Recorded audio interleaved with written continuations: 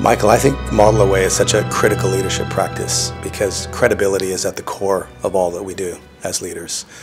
As Jim Cusa says quite emphatically, if somebody doesn't believe the messenger, they won't believe the message. So ultimately, what's most critical is the credibility of the leader.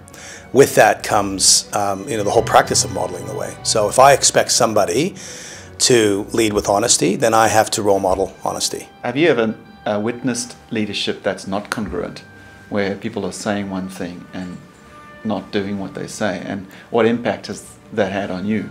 Yeah, unfortunately the answer is all the time. And as disappointing as that is, it's the reality of the world we live in. It's the reality of the organizations we work in, the organizations we work with. It further propels me on this leadership practice and the importance of it.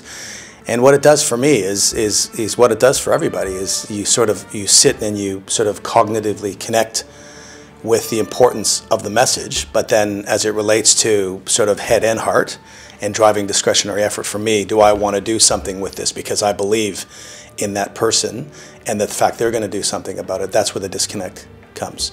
And I think just too many organizations really miss out on that next layer of excellence or finding that new gear of leadership because of that incongruence. Trust is everything. I mean, I shared earlier my value around honesty. I have a colleague and a friend, and his definition of trust was absence of doubt. When you live in a world where there's zero doubt, so we can have a commercial relationship or a personal relationship, and I'm not questioning your intentions.